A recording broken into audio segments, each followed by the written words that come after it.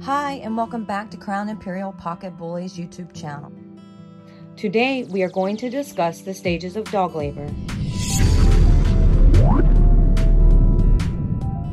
There are 3 stages of labor, and this whole process normally takes 12 to 24 hours.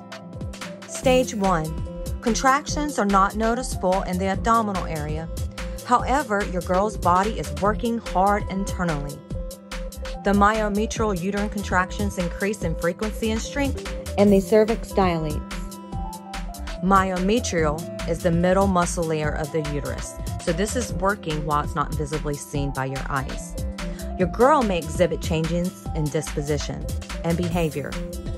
She may display or become restless, more reclusive, refuse to eat. She may vomit. Intermittent nesting as well as panting and trembling are associated during stage 1. During stage 1, the vaginal discharge may be clear and watery.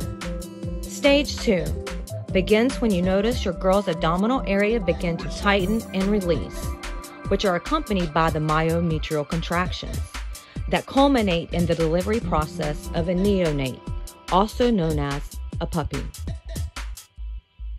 Normally, these abdominal efforts should not last longer than 1 to 2 hours between each puppy, although great variation does exist.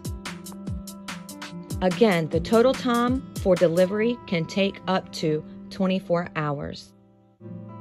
During stage 2, vaginal discharge can be clear, serous, to hemorrhagic, or green.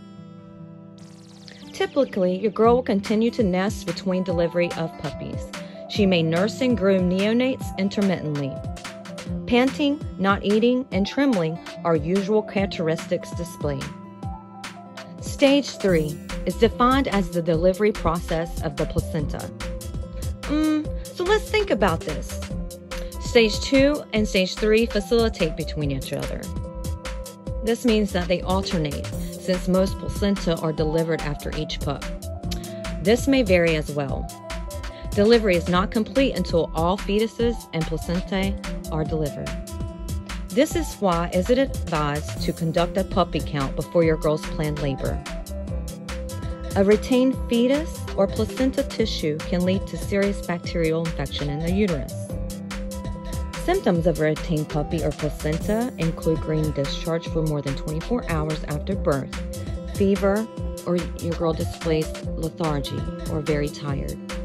A veterinarian will perform a palpation test and may administer oxytocin to help expel the tissue. Although a retained pup or placenta is not common, it may arise. Any complications during the delivery, please contact your veterinarian or a local veterinarian hospital. Thank you for watching. Please like, comment, and subscribe so you may be updated on the next series.